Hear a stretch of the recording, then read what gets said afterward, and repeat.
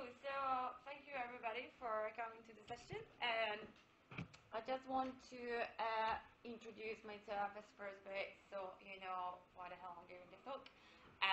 So if you want to tweet or ask questions afterwards, first ID is mine, it's Lara también, and the second one is Cameron Wilding.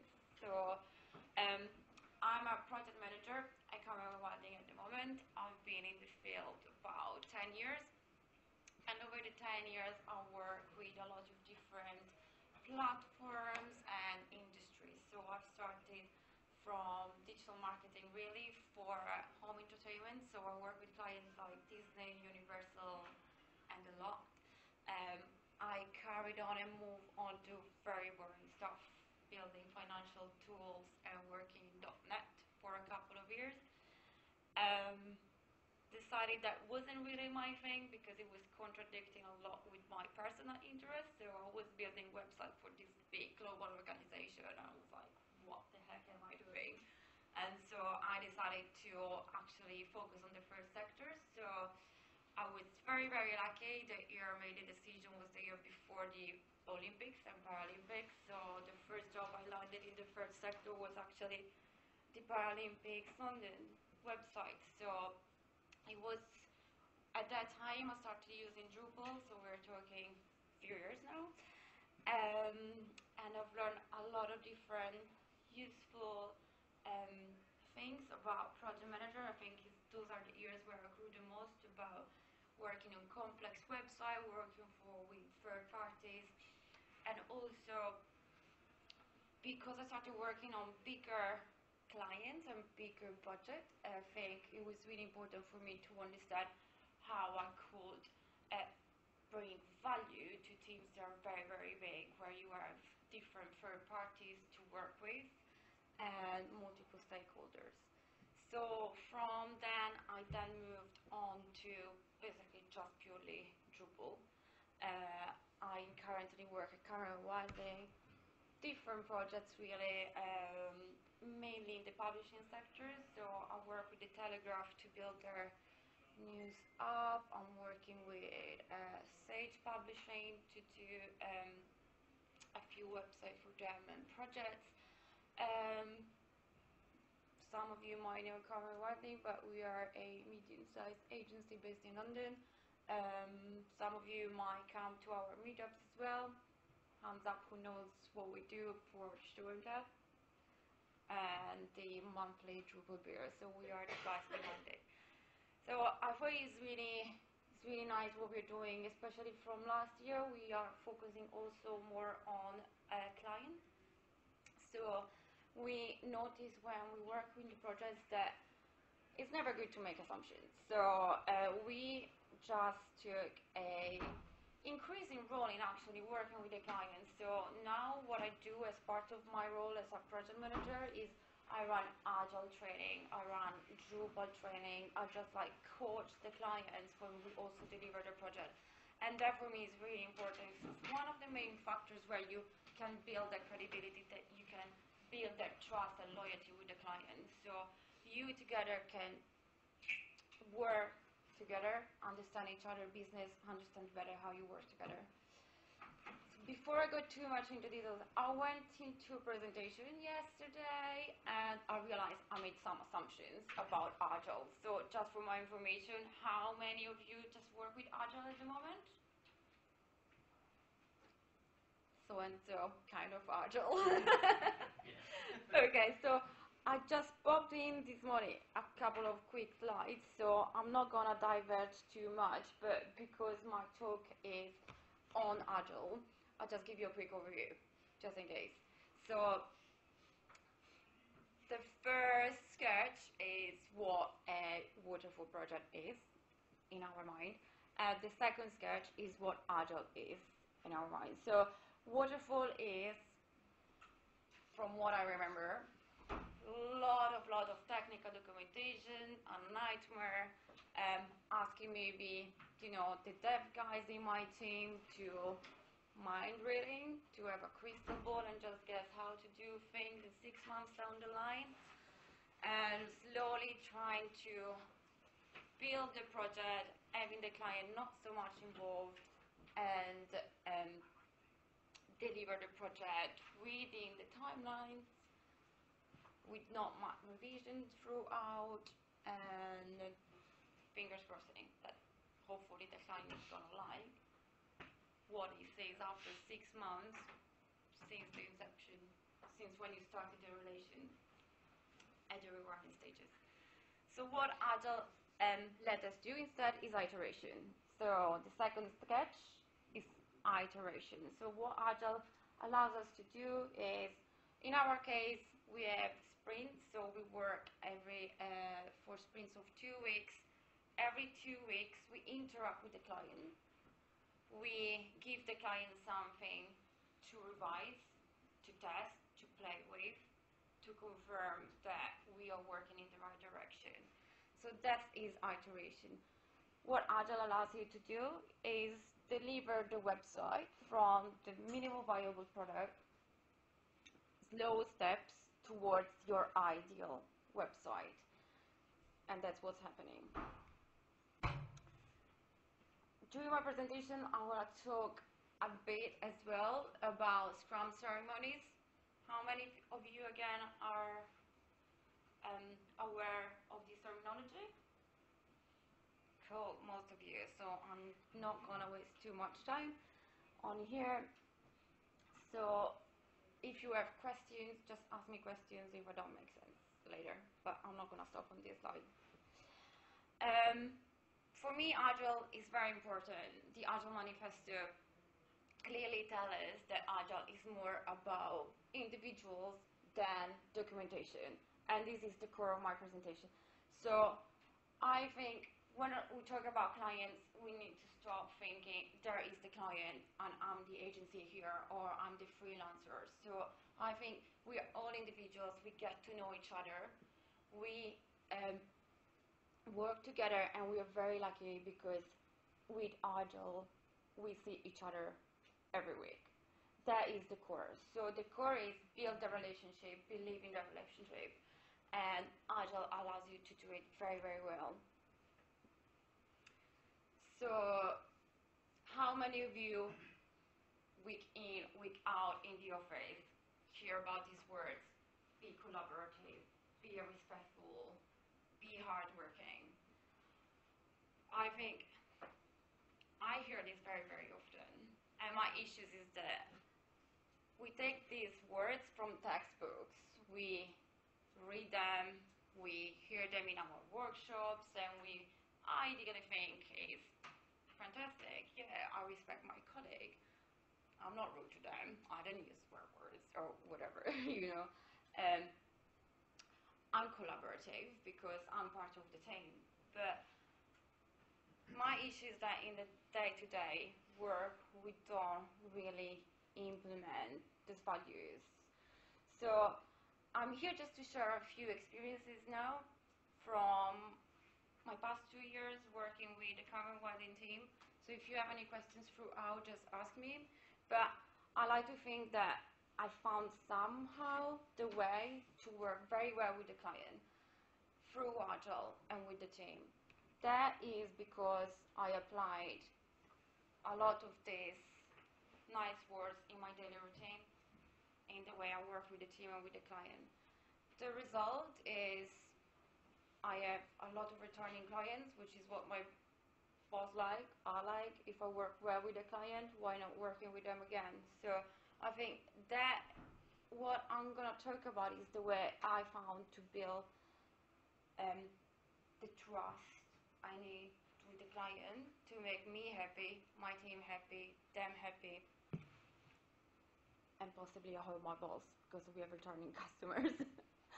So as we know, the Agile Manifesto says individuals before documentation. So for me, communication is the core.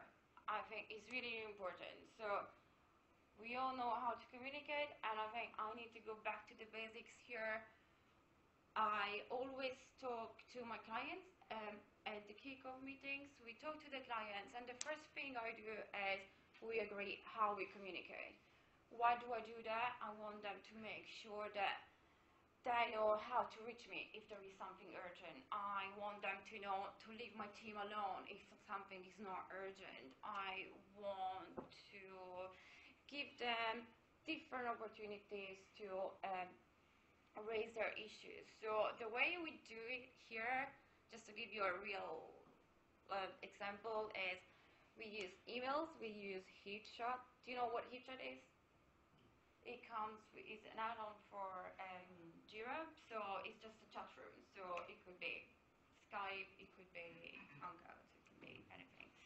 So when I meet my clients, I go back to the basics. So I make sure they're aware of our Scrum ceremonies. So we have plenty of opportunities to talk during the daily stand-ups, during the weekly grooming, or during the planning sessions. So everything that can wait for those meetings waits for those meetings. Easy. Everything that is urgent is going to go on the room chat. So my guys know the first point of contact. If anything is urgent,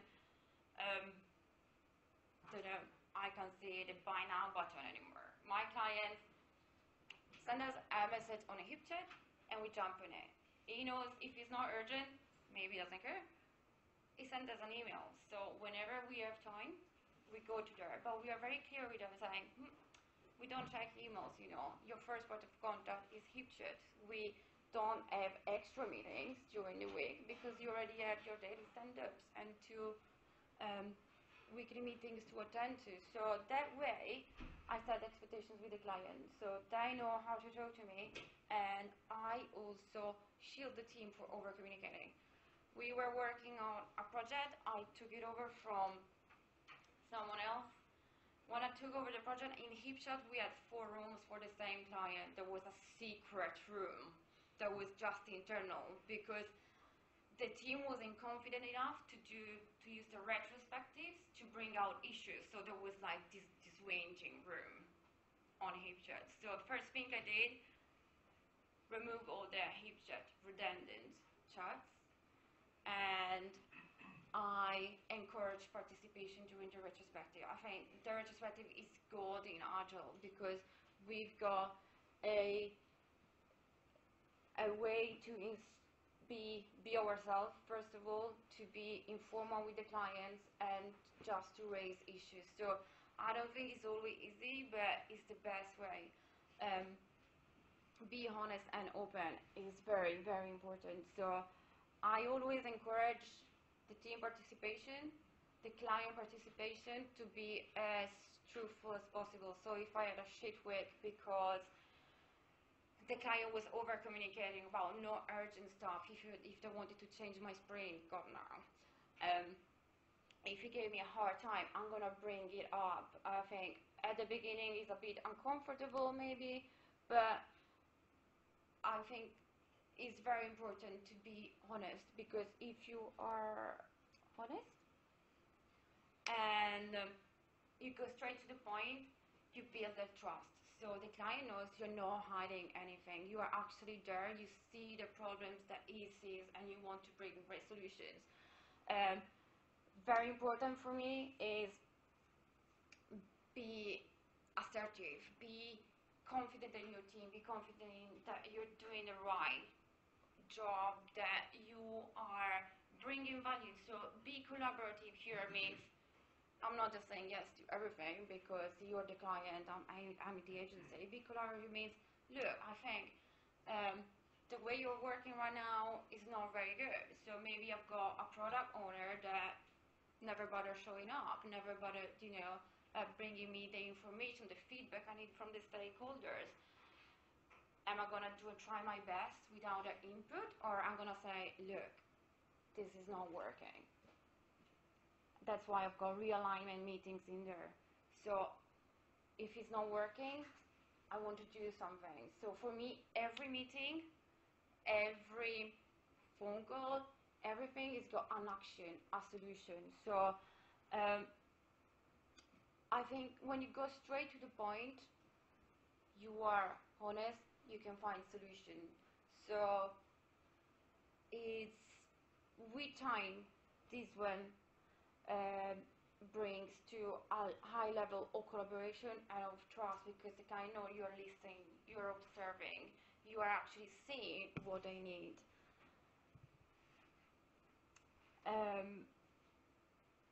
Do you have any questions about this? Because this for me is very important. I think it's the core of everything I do. It can be internal, it can be with the client, but this is really really important. So I think it's just matching the first item of the Agile Manifesto. So we are individuals, we recognize each other as individuals, and as that we listen and we help each other. My second point, and it's really, really important, is respect. So it's a big, big word, and I really think we do show respect not by words but how we interact with each other. So Agile, we have the Scrum ceremonies, we have the daily Scrum meetings, we have the grooming, we have the planning, you have whatever you need. But just respect people's time. Just don't call a meeting if you have nothing concrete to talk about. Don't overload your client's agenda, because they might be very, very busy people, and you need to make sure you only calling meetings the right people for the meeting you're calling. So if I have to talk about integration, I don't call my whole project team in. I might just have an initial call with the tech lead client side and my lead developer. Anything that we discuss out of there, it can be maybe waiting for the grooming session, or we might be calling the product owner or the designer if we need to design anything new. But I think it's really, really important to be aware of what you're talking about. So the agenda is really important. Bringing in the right people and show up timely. This drives me nuts. So a lot of people, for me, it's like not showing respect when you don't show up timely, because I work with clients, Telegraph, big time. Their daily routine is probably 7 hours in meetings, 1 hour work per day. So if you start not showing up on time, you have a knock-on effect. So it's just not respecting of that business of their duties. So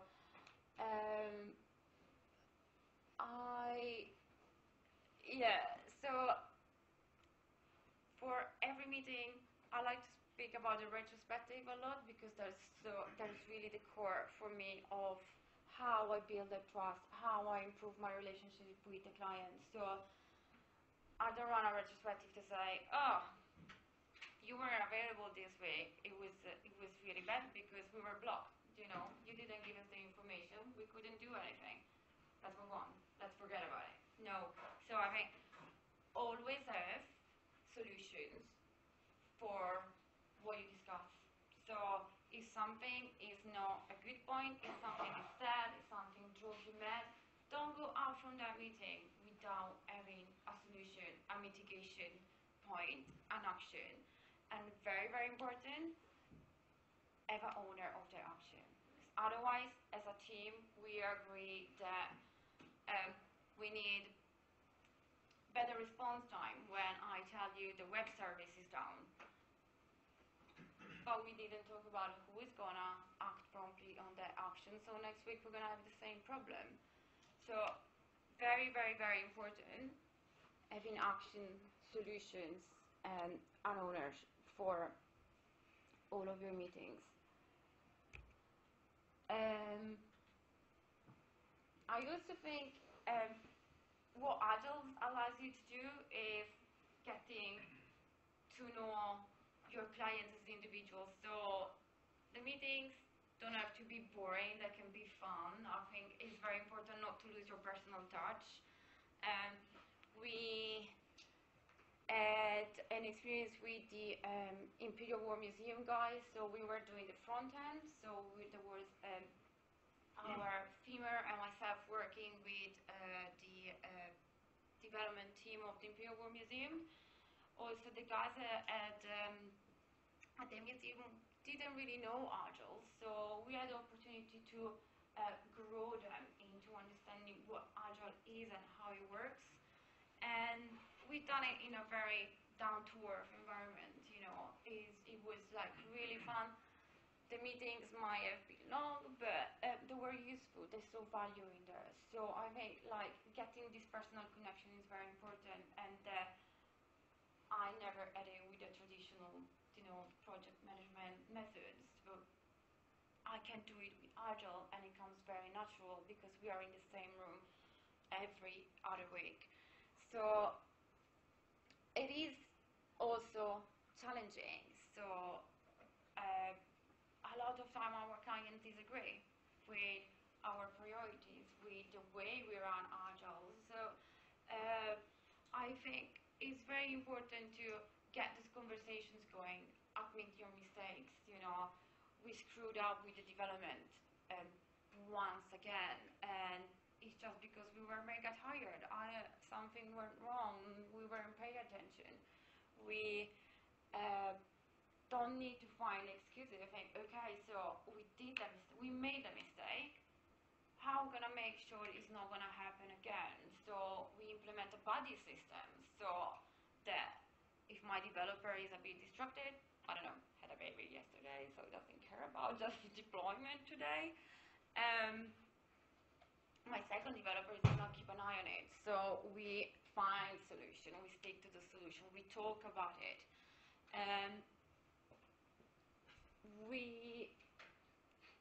So this is what I mean when we said it needs to be collaborative, it needs to be fun, and it needs to allow you to observe, listen, and learn from each other. And I think it's very important. So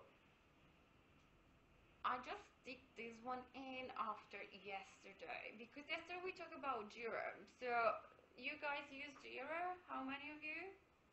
You use Jira? Okay, great. So yesterday, I think, I'm looking at you, Ash, because I was in our session. So I just stick it in because I was surprised when we asked yesterday about how many people don't share Jira with their clients. And for me, it was mind-blowing. A lot of us yesterday admitted we don't share Jira. I share everything. I share everything with the client. I ask my clients to add user stories on Jira. So we have a business analyst identify at the beginning of the project. He's gonna do the user story writing. We review them all together as a team during the grooming meetings. I have clients whereby we share responsibilities. We develop the website, they test it. Offshore testing teams. They have access to Jira, they see everything. They are part of the workflow, if this works.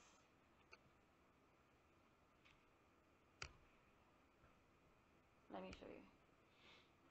So, empty, just because I don't want to share names. But, so this is my workflow. So what I do is, I start my sprint, my developer works on it, my second developer peer reviews it, my clients come in. So I want the client to be part of the process. My client is doing the testing and is gonna send back to my team the tickets, adding comments. It's gonna pass the tickets, if I'm lucky enough, to the done column. So my client helps me building the backlog. I'm sorry, it's huge. Does that help? Okay, so as a project manager, what I do on Jira is I open my project, I set up the board. I probably want to write placeholder tickets to kick off the conversations with my clients. So when we kick off with a new project, we have high-level requirements. So what I do, I stick placeholders in. They're not stories. They're not estimated. So what happens next? As a team, we agree there is someone client side who takes the ownership of writing the user story. I coach them how to do it. We work together through the process. So those user stories, those placeholders are going to become user story with me and the client working together. After a couple of sprints, the client works by himself. I do nothing here, I just monitor. So we have epics, we have a backlog that is prioritized, and it's gonna have all the scope of my projects in there. And slowly, we define stories. So slowly, these placeholders, thanks to the client input, are gonna become user stories. What my team needs to do, show up to the grooming meeting, we read the stories, we improve the story, we estimate the story. So I think, for me, if I wasn't transparent with my client, I wasn't able to do this. And this is possibly a way for me to also shield my team from,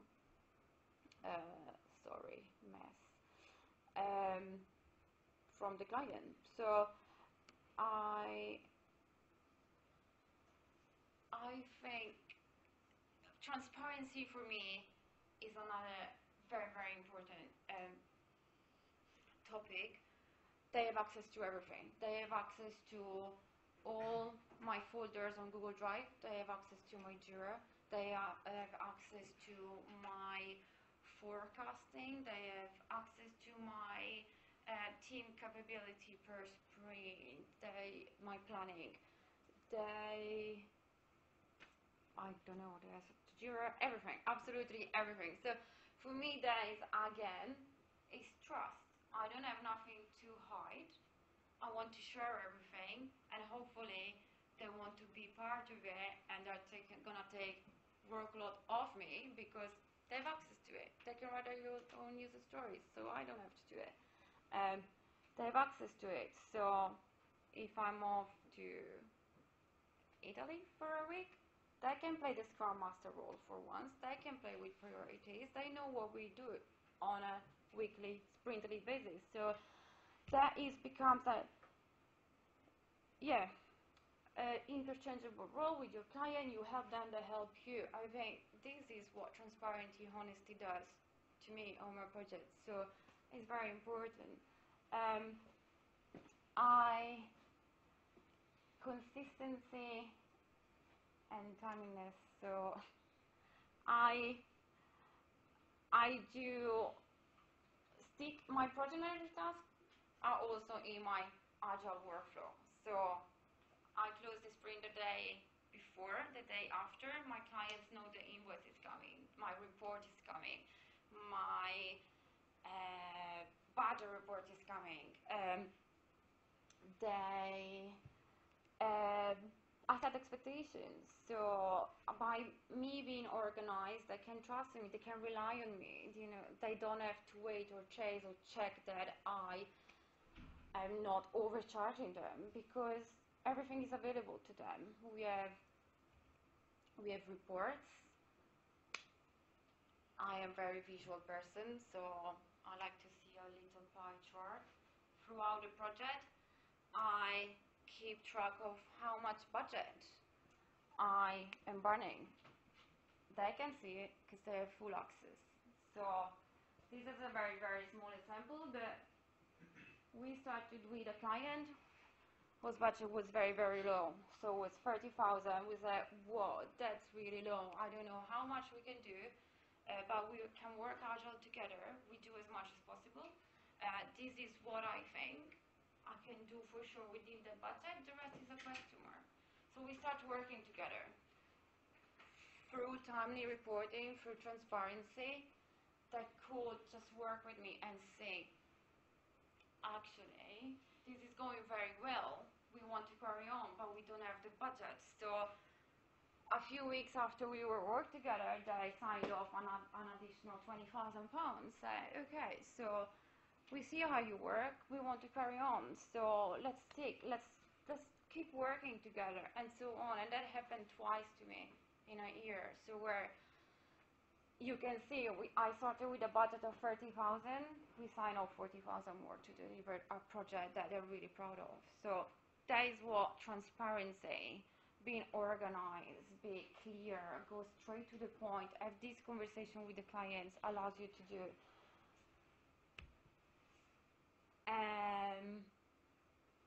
And I think for me, flexibility is the winner. So what I do as a project manager sprintly is I adopt. I don't take whatever my Scrum Master certification told me to do, and I don't allow flexibility. We are all different. We have different needs. So I work with organizations that were 5 people. I work with an organization that were 200. The same principles don't work for different business models. So I work with clients who were based in America, scream at me, but my stand-up was at 5 in the afternoon because it was 9 a.m. over there. So my guys and my team, we adapted to their needs. So my stand-up was 5 p.m. I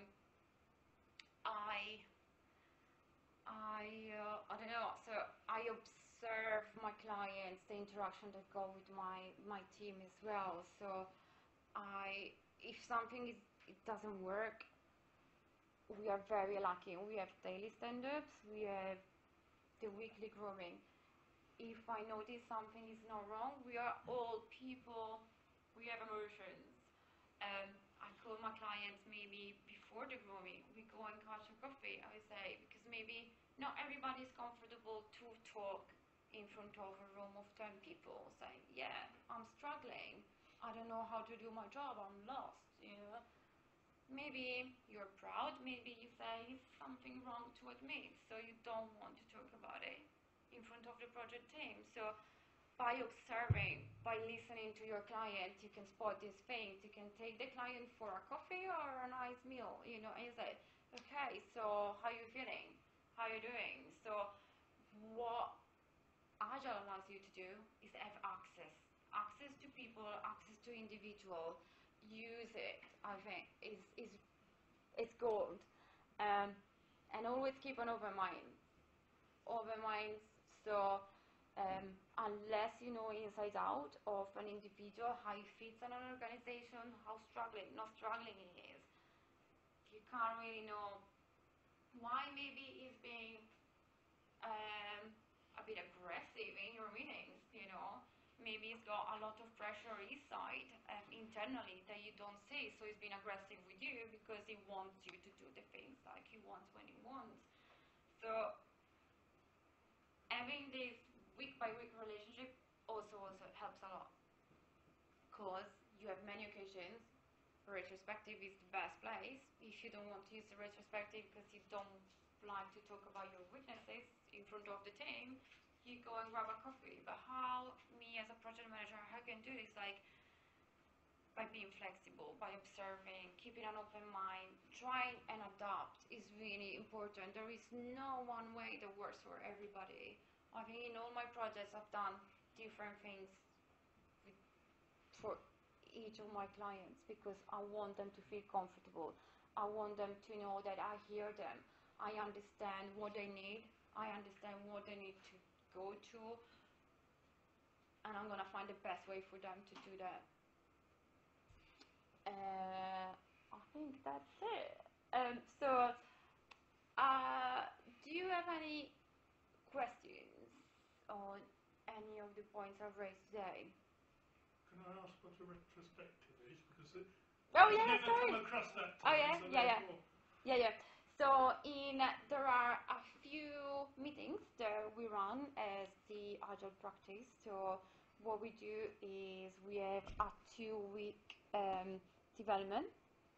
At the end of those 2 weeks, we have a set of new functionalities that can potentially be released to the client. So in order to keep up with the communication, the workflow, with the definition of stories, we run mainly 3 meetings per sprint. One is a daily stand-up, one is a grooming session, and one is a planning. So during the planning sessions, what I do specifically is we give an overview of the new functionality that we've built during the past 2 weeks, and that is mainly led by developers. But also we do this retrospective. So the retrospective is we focus on the past 2 weeks, and with the client we talk about what went not so well in terms of our way to work together or our way to deliver the new functionality. So we talk about what didn't go so well, what did go well, and what drove us crazy. So it's a way for us to have an informal window outside the user story, outside the requirement, outside of me coding, to understand how we're working together, me as an agency and you as a client. So is there anything that we've done during the past sprint that drove you crazy? So I can address those issues. At the beginning it's not easy, so you need to encourage their participation, but it gets easier and the client will eventually see the value of having those conversations, because from those conversations you don't make the same mistakes your next sprint. So it's essentially a process improvement methodology. Exactly. Yeah. Yeah. Hi, you mentioned that you don't strict to a strict Scrum practice. I was going to ask what kind of problems that's led you to. I think what I was referring to is for me is like the roles we have in the Agile, for example. One of my clients, they are so small they can't have a product owner always available. Sometimes the product owner is the PM, or sometimes the PM is also the tester. So for my selfish perspective, that is a problem, because I want the tester to have fresh eyes on what we build. I want them to just dedicate their time to try and break my website if I'm doing PO/PM, product owner roles, PM roles, and tester roles. I don't have the dedication. So I think sometimes you can address those issues, find a different stakeholder that can be a product owner. Sometimes you can't. So I think the downside, if you want, is I need to keep a closer eye on what that person can actually do or not do. Sometimes I need to have these realignment meetings where I say, look, this is really not working. I can have you as a tester because you don't spend time testing. You assume you know your website because we've done the coding together, we wrote the user story together. So you don't spend the time, but then things break. So this is not working. So I guess the downside for me is then I have some kind of difficult conversation to have with the client, but I also keep an eye on what solution we can bring. So can we, a tester, our side, help you out? Because we need the focus. Can we, I don't know, dedicate some time of your time, really blocking out your time, doing just UAT testing? Just block your time, don't get distracted, because you not doing the testing is blocking us to release something. So that's just one example. But that is not, like if I think about strict Agile, that wouldn't be possible. Okay. Was that your question? Yeah, close enough. Okay. A lot of this is about trust and transparency, right? Which is important if the client are going to have a budget and not necessarily get a distinct set of deliverables out of it. When it's a new client, that's obviously more kind of fluid. So what do you do? Do you handle the process differently for new clients? What would you do to sort of build that trust in what you guys deliver? Yeah, so a lot of the clients I talk about today were new clients for me 2 years ago. So the first thing I usually do is a kickoff meeting. So in the kickoff meeting, let me see.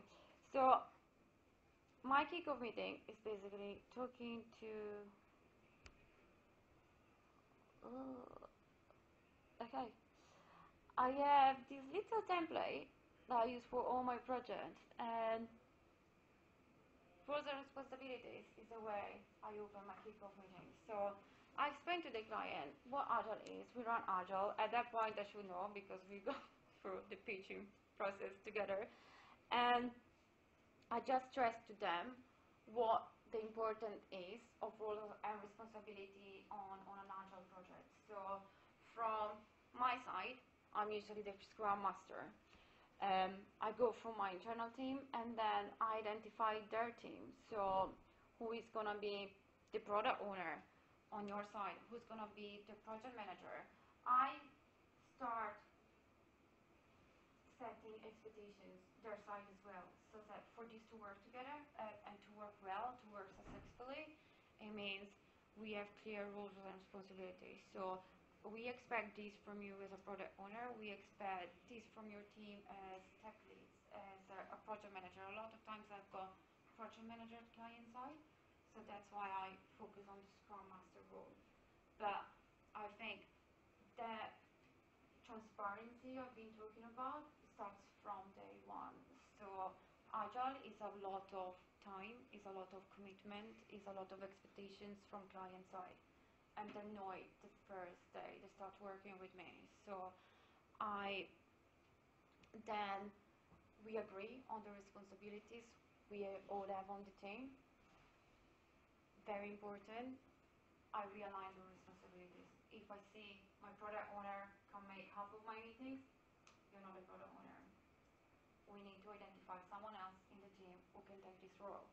So I think by being honest, transparent in my communication from day one, I start building the trust. So I set my expectations, I set their expectations as well. Does that answer? Yeah. Okay, cool. Any other questions? When you have other clients talking directly to developers, Yeah. do you ever get any issues with them?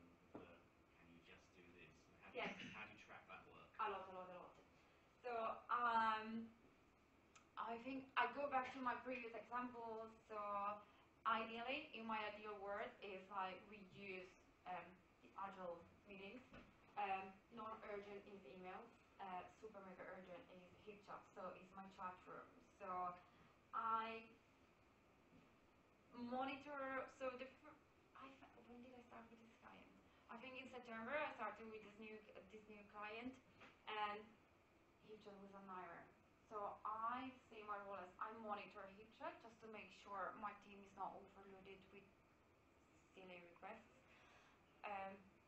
There was a constant exchange of messages for anything you can think of. So my first retrospective with a client, probably they hated me for 2 months.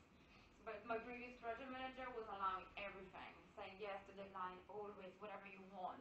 And then my guys were spending half days checking HipChat and a half day coding. For me, not acceptable.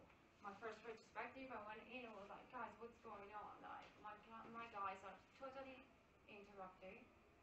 Our velocity is low because we spend time replying to your questions. Can they really not wait for the grooming? Can they really not wait for the daily stand-up? Is there a question that only my developer can answer? Can I help? So it took me a while. Probably 3 or 4 retrospective, and I'm really stubborn, and I would bring it up every retrospective. So after 4 times, my client was like, okay, I got it, After 2 retrospectives, I started seeing improvements, and it took us 3 or 4 more retrospectives not to talk about communication again. And now, there's still the odd accident. They're still like, can we do the update? I'm like, no! It happens. It's not gonna stop forever. Yes, I think so. But I just go back again.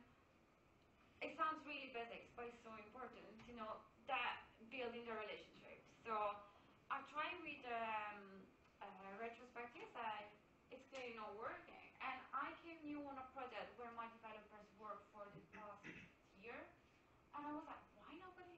Internally, we were complaining a lot. Internally, we were like, oh, they're driving me crazy. Oh, da-da-da. And the first retrospective, nobody brought up the subject. So I was like, why are we doing this? I'm start questioning like the Agile practice. Why are we doing a retrospective then we don't talk about the issues? So, brought it up. I don't know, stubborn. And everybody admitted there was a problem, but you don't pinpoint people. You just like try to find solutions that are within the workflow, within the system. It's not this that person is never to that level. And after 2 weeks, it didn't work. So I just sat down, me, the product owner, and the project manager, and I said, guys, I didn't see any changes. So what's the deal? And I admit it was habit. It was they were scared that by not sending some news. Keep the client happy, right? Yeah. So, Difficult. but I think at the end of the day, they understood. They trust us that we get the job done. If it's important, we reply. If it's not important, it can't wait. So I still monitor this stuff. Sometimes I've got the guy saying, "Oh my God, can you just save me because I just don't want to talk about this now to, I don't know, speed it." And I just jump in. I say, "Look, okay, so we can either wait for the grooming or we can have a different call.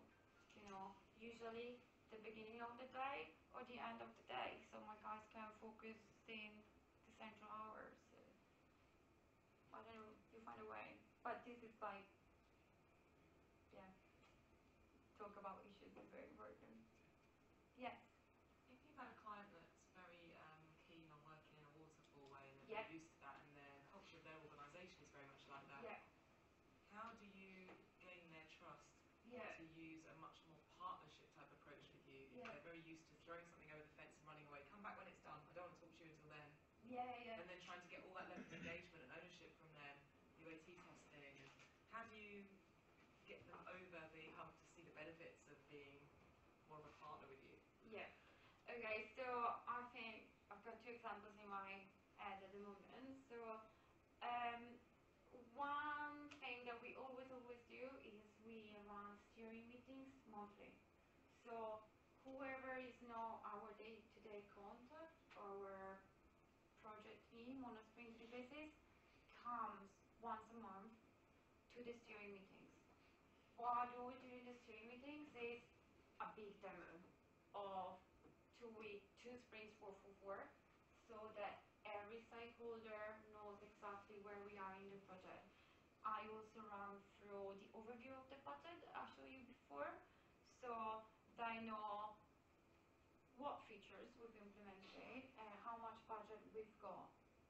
That is once a month, and it's usually not too much of a ask for a client perspective who doesn't want to be involved on the time commitment of Agile. So I think, again, it's something new for them. So at the beginning, you have people not showing up, and then I would just like talk to the product owner usually, and just making them understand we need that engagement. It's for your safety, it's for our safety. You want to know from your stakeholders whatever priorities we agree at the project team level here is okay for the business. So is that what your business from their point of view is expecting? So it's especially useful when you're running out of budget. You're like 60% in the project, 80% in the budget, and you're like, shit, I can't do everything. So we need to bring that value. We need to take that communication to a different level. So I show the stakeholders what we've done, why we've taken certain decisions in priorities, and I said, I can't deliver everything you want, unless you give me more budget or you tell me what to do with the 20% left of budget. So once you get the explanation at a project level, to your project manager or to your product owner, then they can see the value. Then usually they are the ones to push for internal meetings with the stakeholders. And I